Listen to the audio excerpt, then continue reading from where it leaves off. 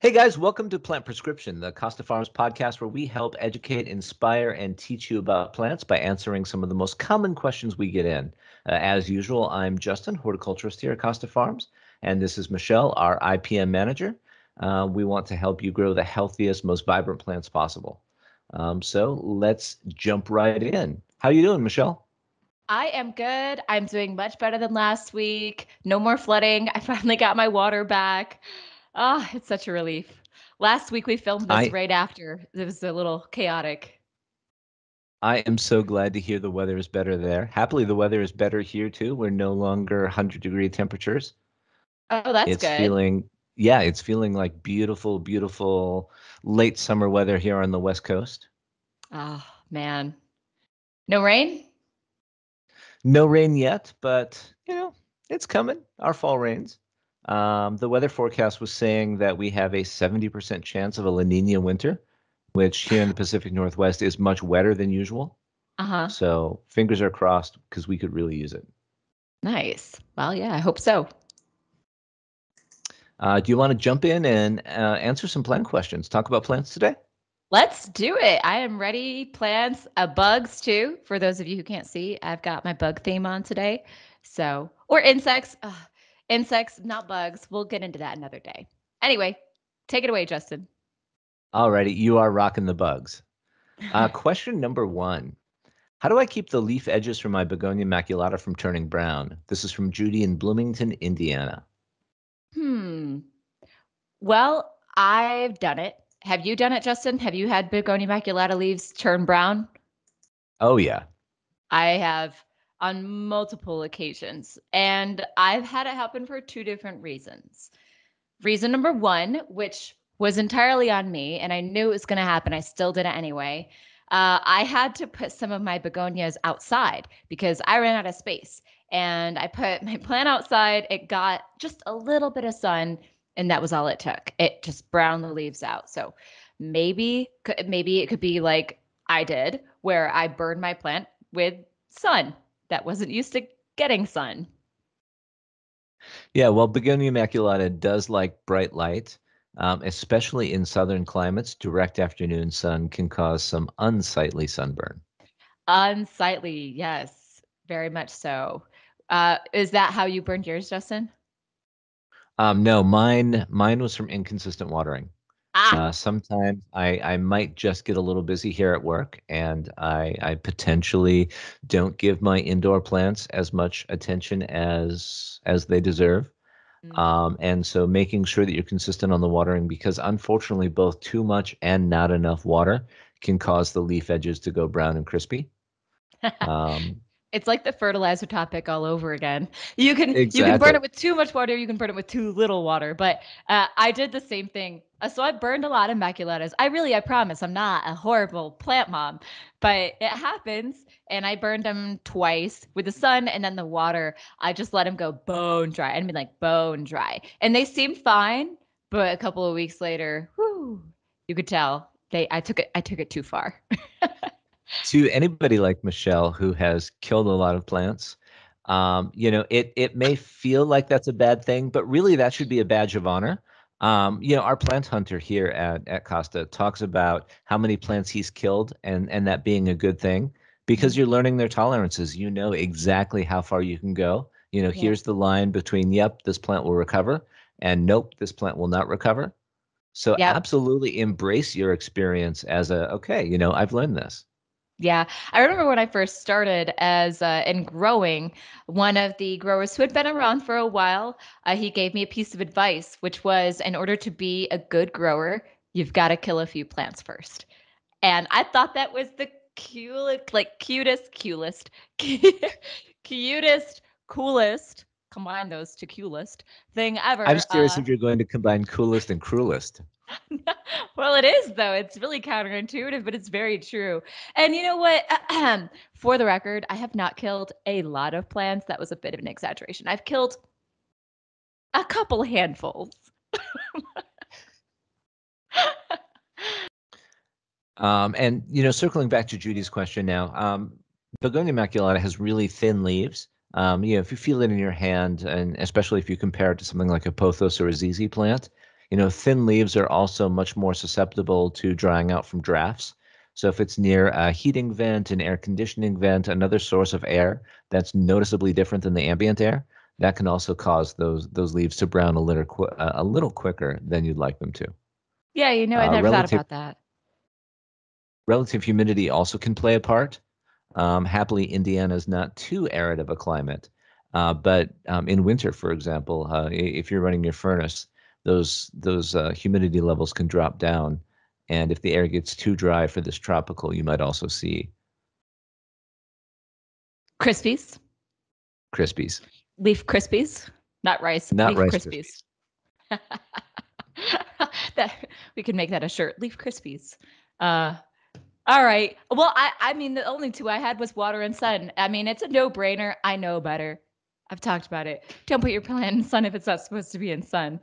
Anyway, so what's next, Justin? All right, question 2. This one is from Marcos in Kendall, Florida. Um, you, so I heard you guys talking about beneficial insects, but why would I want to bring more bugs into my home? Or why do you guys want to bring more bugs into your greenhouses? Thank you so much, Marcos and Kendall, Miami. I really love the opportunity to kind of break down the stigma associated with bugs and plants. It's one of the more natural things that exists out there. I mean, when you look at the evolutionary history of plants and bugs for that matter, they literally evolved together. They're like peanut butter and jelly. And these plants developed flowers for bugs. Like Yeah, the there's that famous story of Charles Darwin and the moth, where wait, he found a what? I don't know this story. So Darwin found a moth that has just this obnoxiously long for the size of the moth hibiscus. And he said, there has to be a flower that has a tube that long because there's no reason that evolutionarily this moth would have a hibiscus this long. And of course, as of the time, people laughed at him. And Uh-huh. then they found the flower, and the moth is the pollinator for that flower. The length matches, and it's hand in hand, exactly what you're saying. Isn't that wild? That's so cool. Another really fun, we're talking about evolution. We'll get off it for a second, but one last really cool evolutionary um, story of bugs, insects, because insects and plants is the Amorphophallus, which is one of my favorite plants that I actually like collect all the species. Amorphophallus is the corpse flower. And, we have many, many beautiful, very fragrant, lovely smelling flowers. And then you have the corpse flower, which evolved and smells like rotting carrion to attract a different pollinator. I think it evolved. There's a lot of species. Some of them evolved in the rainforest, some of them evolved in the highlands, yada yada yada. But all of them evolved to draw in like another insect, a different insect for pollination. Side note: I had one go into flower when I was in college, living in an apartment in the middle of winter New York, and it smelled horrendous. But I love my plants, and I don't kill all of the plants if I can avoid it. So I actually had to leave my apartment for a week while it smelled. But it's a really cool story about evolution and insects and how they like plants and insects evolve together. So this is natural. This is normal. And I think this mentality of the silent spring, I don't want any bugs on my plants. Well, that's just not natural. It's not how it is. You're going to have them coinciding. And not all insects are bad. The beneficial insects are basically like an insect or a mite, which is not an insect, which we went over. Uh, an insect or a mite that helps us in our goal, and that's what makes them beneficial. So there's a couple kinds. There's obviously we have the pollinators, which are beneficials because they help us in our goal to produce food. And then we also have other So when you're beneficials. talking about save the pollinators, you're not necessarily talking about the flies on the Amorphophallus, though. Well, flies are really cool though. And I mean, hunter flies are a beneficial. So yeah, save the flies. Well, save all the bugs except for thrips, mites, aphids. Mealybugs. Well, Mealybugs. except for all those, but save all the bugs and mites. And so anyway, where was I? So pollinators, that's one kind of beneficial. And then obviously the beneficials that we're really focusing on and that I focus on a lot are the beneficial insects that are either predators or parasitoids, basically the beneficial insects that kill the pest insects or what we consider pests. Not every organism out there would consider thrips a pest. Some organisms, like, the mites and the lacewing, they think thrips are not a pest. They think thrips are food. And so for us, a pest, the beneficial insects help us. And, it's not like bad to add these to your house because oftentimes you're not even going to see them. So we've got a bunch of beneficial insects out there. Some of them are mites, so they're like super duper tiny. And there's a stigma of adding bugs. Like people are just imagining bugs crawling all over them. And that's not going to happen. They're not going to be crawling all over you, unless, of course, you introduce adult lacewing, which I don't know if I would introduce adult lacewing into a house because adult lacewing aren't predators. We'll go over that maybe hopefully in another episode. But that's one of the situations where, yeah, you may see them flying around because they're giant flying bugs. But most of the But beneficials, yeah. and in a case like that, it's also not necessarily going to be a long-term relationship that you have with them, because once the pest that they eat is pretty much eradicated, there's no food, and so the beneficials die out.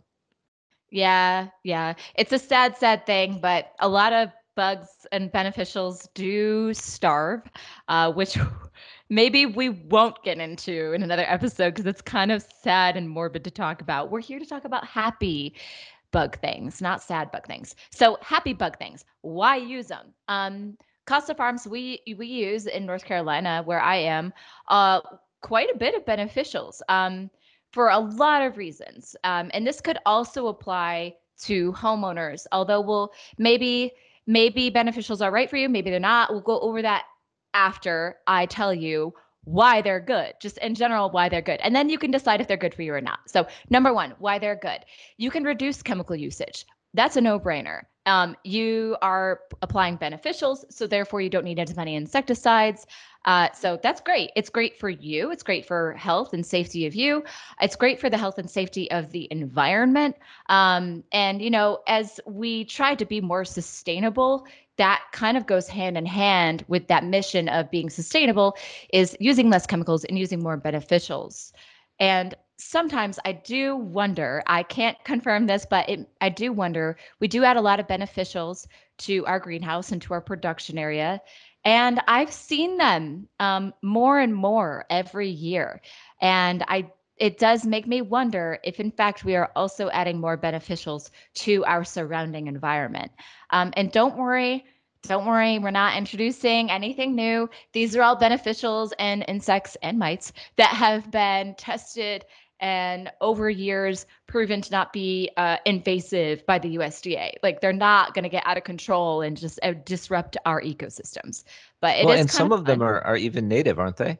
Yeah, a lot of them are actually native. There's rove beetles, lacewing, honestly, can be found in a lot of places as well. And the ones that may not be native will die. Because they will freeze and die in the winter. And so there's no need to worry about anything that isn't native establishing because they won't survive.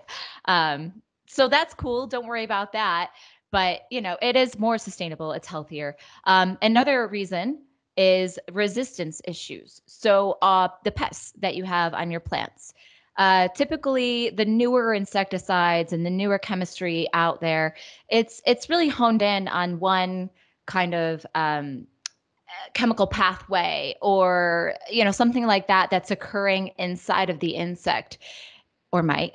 And this is really specific, which is very good because you don't want a very, very giant broad spectrum insecticide being applied and killing everything and, DDT and all that jazz. Like that isn't the way to go. You want a specific chemistry. But as it is very specific to this pathway that, this insect has, it could be easily overcome. So it could be just as simple as one gene or one allele. I think it's allele. It's been a while since I've done genetics. I promised Nope, my nope, you're right. professor. I Good promised job. my professor I would never talk about it, and here I am on a podcast talking about genetics. Anyway, but basically, it just takes one little tiny change in that insect's DNA to now be resistant to that chemical. And, my friend Suzanne, who got me this shirt, who is awesome. She is the bug lady, like literally the bug lady. She has a really fun phrase where, you can develop resistance to a chemical, but it's really hard to develop resistance to being eaten. And so it's true. You It's true. can't. Yeah. It's gonna take a lot of years to develop that. And we're not gonna see that happen overnight. And so it's a lot more effective in the fact that it's there. It's harder to build resistance. Another thing that I would argue, just from personal experience, is that using beneficials is easier.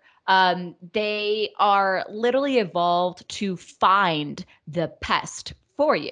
Like sometimes they'll know it's there before you do, which is great. And it's a lot of in IPM, integrated pest management, a lot of the practices, we're not putting beneficials out to cure a problem, although there are a couple that have the capacity to do that. Most of the time, you're putting them out to prevent a problem.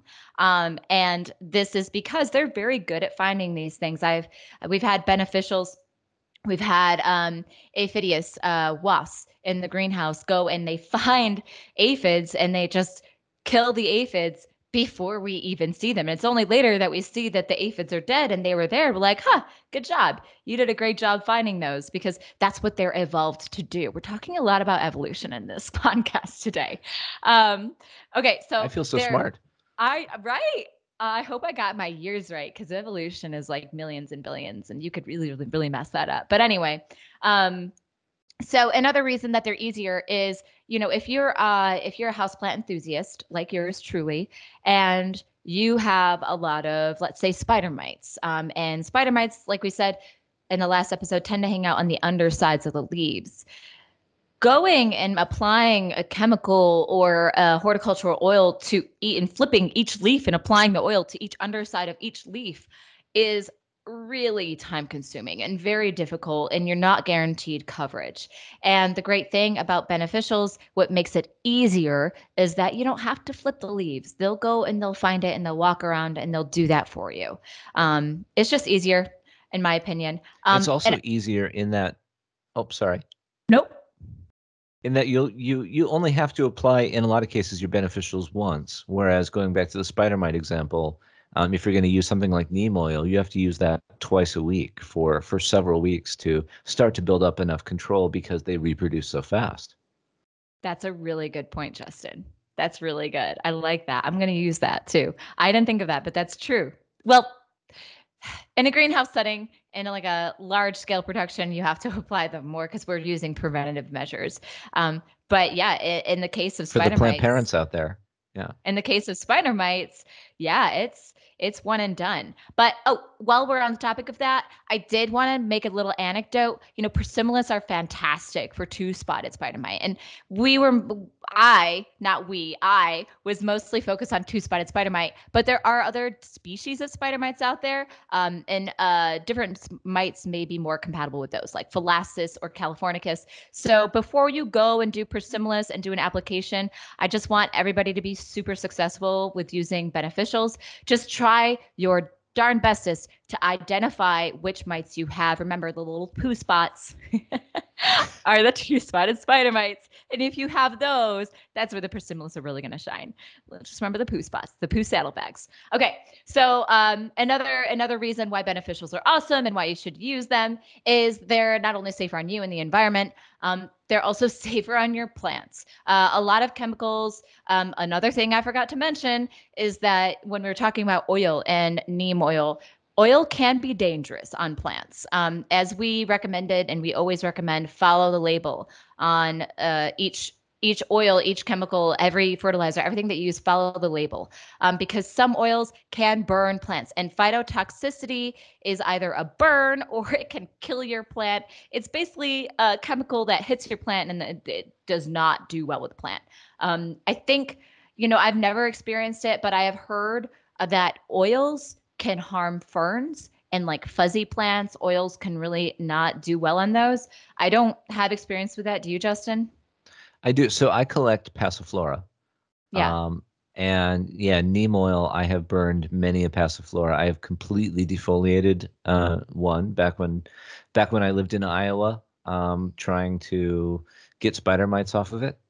Oh, sad. So, but hey, you had no more spider mites. Look at the bright side. But yeah, to that extent, not even oils, insecticides too. Some insecticides are not labeled for certain plants and they can cause damage. So using a beneficial or another insect or mite is going to be good because they're not going to feed on your plant. What makes them beneficials is they're not going to hurt your plant. They're just going to go after your pests. You're not going to see them feeding and causing more damage on your plant. They're not going to do that, and they're safe. They won't burn it. They're going to help it. They're like your little soldiers on the ground. Um, so, okay, so those are the reasons. Do you have any more reasons why, Justin? I'm curious. No, yeah, for me it really comes down to it's easier for me. Yeah, me too. Definitely. And it works. Now that being said, and a large scale greenhouse production, hands down, they work. They're really good. They're really effective. They're sustainable. They're a great way to go. But if you are a homeowner and you're considering using beneficials and you're listening to us and you're going, wow, that sounds great. Like, I don't want to flip leaves because it's really hard to flip all those leaves. Um, if you have a couple of houseplants, you may be better off doing that method. So, question number one, like to decide if this is a good route for you, do you have a lot of plants? Or is it just easier to spray your plants? Like we were talking about, both Justin and I have a lot of plants. Justin has a greenhouse too, which I'm very jealous about. But we both have a lot of plants, and for us to go and spray each plant, it's just way too much work. And most of our plants, most of mine are touching. And so if I were to apply mites, I wouldn't have to go plant by plant even. I could just apply it and give them 5 feet, not even. I mean, you don't have a it's not that hard to put a lot, but go, every 1 foot or however often you want, and they'll travel. And so, question number one, do you have a lot of plants or is it just a few plants? A lot of plants, you may want to try beneficials. And then question number two is very, very important. And I would love to kind of dive into this a little bit more in other episodes. What pest are you targeting? Because pest ID is very, very, very, very important when it comes to IPM and using beneficials. Because, yeah, you could buy, I don't know, Aphidius colemani for your plants, but if your plants have mites and Aphidius goes after aphids, they're not going to do anything. So you really, really need to match up your beneficial with your like target, with your pest. And that's really important. Some pests out there, unfortunately, I hate to be the bearer of bad news, but some pests are not as easy to control with beneficials. And some pests, you honestly may be better off doing the chemical method. So it really does depend on the pest. And then question number three that I would ask when you're thinking about using beneficials in your house is, how bad is your problem? Are your plants on the brink of death, or are you seeing just spotty damage here and there? Because the Parasimalis is very fast when it comes to two-spotted spider mites, but as a rule of thumb, most of the other beneficials do take a while to work. And so if your plant's almost dead, you may not want to wait for the beneficials to really kind of take off and knock those things down. So those are the three questions I would ask yourself. Do you have a lot of plants? What pests are you targeting? And how bad is your problem? But if all of you check all the boxes on all of those and you want to try them, I would highly recommend it. For the record, I don't have anything against using chemicals. Chemicals are fantastic in certain situations, but I'm just trying to encourage everyone to kind of open up their minds a little bit more and get away from the stigma of all insects are bad and just get a little curious. And next time you see a bug, instead of smushing it, I know a lot of people out there who do that. Instead of just smushing it, ask, what is this bug? Is it helping me? Because you could unknowingly be killing good bugs, and you wouldn't want to do that. Good That's all point. I have for that. Just love your bugs. Try not to kill them all. So hope you guys found that to be thought-provoking. Definitely let us know what your thoughts are. Drop us an email. Let us know in the comments if you're watching this on YouTube. Love to hear your thoughts. Absolutely. Yes, please. I'm always curious because I clearly have a mindset where I love bugs. My nickname with my family is Bug. But so it's hard for me to see why people don't love bugs. So please explain why. All right, Justin. All right, next question. This one comes from Sarah in Bozeman, Montana. I have an anthurium, but it doesn't seem happy. What do I need to do for it? Uh, Um, and this is we get this kind of question a lot. And in all honesty, this is a really difficult question to answer because it doesn't give us a lot of specifics to go off of. Um, when you ask for help, it's really helpful to us to have a little more idea about symptomology. Does not looking happy mean it's not blooming? Does it mean it's wilting? Does it mean the leaves are showing some kind of symptoms of something? yeah. But in general, for flowering anthuriums, I would suggest putting them in a bright spot with indirect light. As with pretty much any house plant, it appreciates lots and lots of indirect light. It'll be happiest there.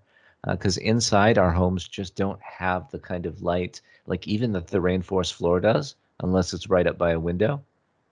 Oh, wow. I never thought about that. The rainforest floor has more light than my house? Okay. That's interesting. I'm sorry. Go on, Justin.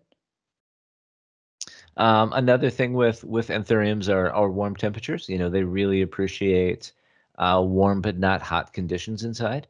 And so if it's been in the 50s or if it's been staying like in the 90s, your anthurium just it might not be happy because of the environmental conditions.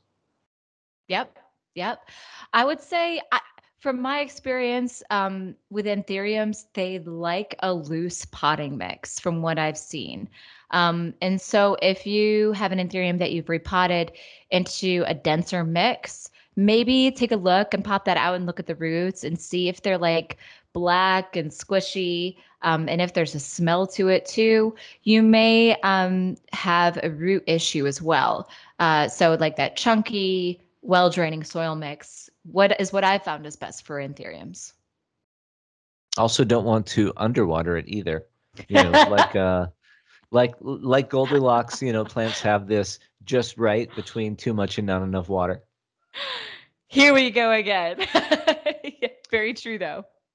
And then circling back to what we were talking about with Begonia maculata, also want to make sure that it's not in a draft, where it's getting hot or cold air blown on it, because that can really mess with plants. If you think about where they naturally evolved from, we don't have situations in nature where the plant is growing happily and then all of a sudden out of nowhere, a blast of hot dry furnace air hits it. And so it's just plants aren't used to it. That would be wild. Sit out there in the middle of the winter and all of a sudden, boom. Oh, thank God the furnace air hit. Furnace wins. All right, so Sarah, try to make sure that it's getting good light, it's getting enough but not too much water, it's not exposed to drafts, and we hope that helps your anthurium. If Michelle has a thought. Ooh, I don't know why I didn't think of this. Check for pests. Duh. Like literally talking about bugs and unhappy plants. I'm sorry. It came out of left field like the furnace wind. So check the undersides and check your plants for bugs. Not all of them are going to be on the undersides of the leaves. A good chunk of them are, but just look. And if you see little chew marks, little scrape marks, little like yellowing pinprick spots, or like wheelie bugs, which are white. I don't know, but you may white, fluffy, Cotton waxy balls. cotton balls. Thank you. I was struggling there. If you see those, that could also be the issue too. So check for pests. So we hope that helps you, Sarah. If not, write back in with a little more specifics, and we'll do what we can to get you an answer. Yeah.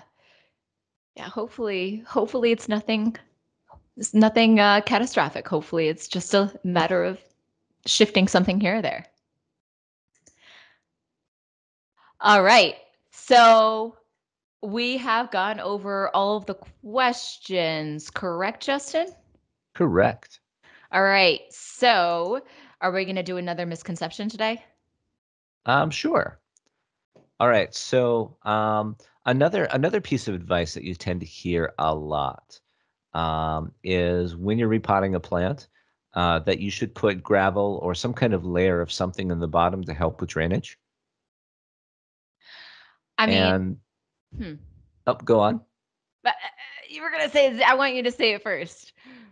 Oh, I was actually just talking to a close friend about this the other day, and it sounds like it makes so much sense. If you Yeah. have this layer of something at the bottom, there's a place where it can trap water, so that your soil doesn't get swamped with it.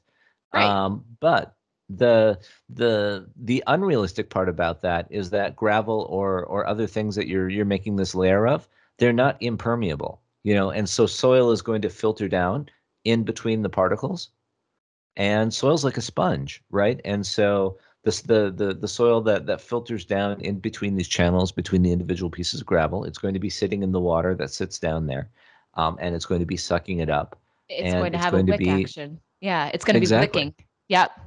Now, theoretical question. We are talking about gravel in the bottom of pots that do not have drain holes. I hear that advice being given even with pots with drainage, Huh. I mean, which makes it wouldn't hurt. It's not gonna like hurt your plant if it has a drain hole to put gravel or rocks on the bottom of it, but you don't need it. And in fact, taking away space for roots could be um less advantageous than just, leaving the soil down there as long as you have a drain hole. Um I I I guess if a plant doesn't have a drain hole, you just got to be really careful with your watering. yeah. But like Justin said, gravel isn't going to be the cure all. Another really fun thing to kind of try to illustrate why it's not necessarily the best idea to do this is to take a rectangular sponge, like a kitchen sponge, soak it in water, and then hold it up so it's kind of on the flat side, until the water starts dripping out, right? Okay, yeah. And then when the water's no dripping, turn it on the short side, and because there's a little more gravity action, you're going to see some water drip out of it that wasn't dripping when it was laying flat because you had a thinner Um, profile. And then yep. when you tip it long side, even more water is going to drip out because again, you have more gravity action. Hmm. That same thing is happening in your potting mix. The taller your soil profile, the better it's going to be pulling down. And Look at if you us. tend to be somebody who overwaters a little bit, then could make a difference in how quickly the water filters through and down out of the pot. Look at us talking genetics and evolution and physics today. Didn't think we were going to be this smart, did you? No, no. Oh, well, that's a good point, Justin. It doesn't hurt, but I don't really think that there's a need to do it. Alrighty. Anything you want to share and talk about before we wrap up for the week, Michelle? No, I don't have anything else. Just another call to arms. Please, please, please, please. Just open your mind up to ditching the stigma of not all insects are bad, and just start to be a little curious. Let your inner child out, and just before you kill it, challenge yourself to identify what it is. You'd be surprised. There's actually a lot of insects out there that are actually beneficials. Lightning bugs are also a beneficial. The larvae of lightning bugs are also beneficials. So you may be surprised what you learn. It's a whole bug eat bug world out there. And hopefully we can talk a little bit more about it, although I would be honored to later on. That's all I have, If though. you have Thank you, Justin. questions, just write in and ask. We're happy to talk about bugs and other plant problems on all of our future episodes. Absolutely. Yeah. And fungus too. All right. This episode was sponsored by Begonia maculata. Begonia maculata, which can show some brown leaf edges if it gets too dry or drafty. Fantastic, stunning houseplant with wing-shaped leaves showing silvery spots. Perfect addition to any collection. Absolutely. I have 3 of them. And that's a wrap. We hope you guys have a great week. Happy gardening from your friends at Costa Farms. Bye-bye.